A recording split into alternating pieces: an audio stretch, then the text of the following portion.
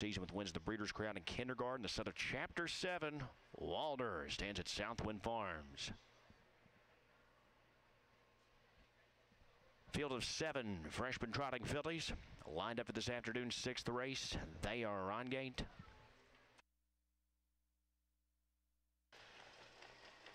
At the off, it's a nice start with the host of early speedsters. Susie will go sprinting out with the Matter of Fact.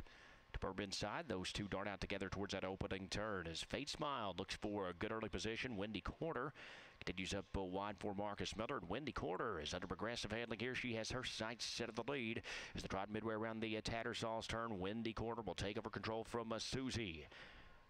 Next in line, that is a Matter of Fact. Fate Smiled mid-pack of 4th in the early stages in front of Evident Beauty. That is Global Pageant, who tracks back in 6th, and Devilish Delight took a seat at the back.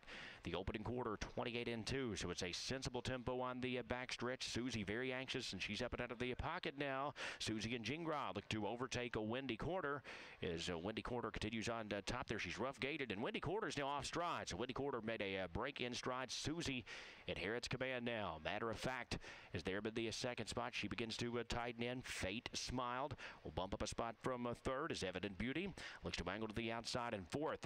Devilish Delight shoots a gap from 5th, and the Global Pageant will slide to the outside, back trotting, but at a tough spot right now. That's Windy Quarter. The half just 58 and 3, so Susie is well rated, and she takes this field onto the far turn with a 2-length lead. Matter of Fact just off the pacemaker there in 2nd, with Fate Smiled continuing to grind forward to the outside for Kakali.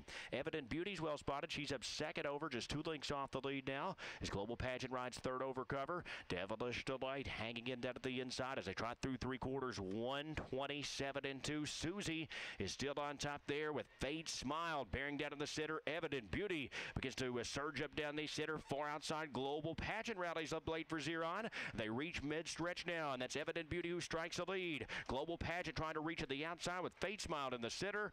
Evident Beauty back-to-back stake scores here at the Red Mile for Evident Beauty. Global Pageant 2nd, Fate Smile 3rd, Matter of Fact 4th, and 154 and 4. Out in the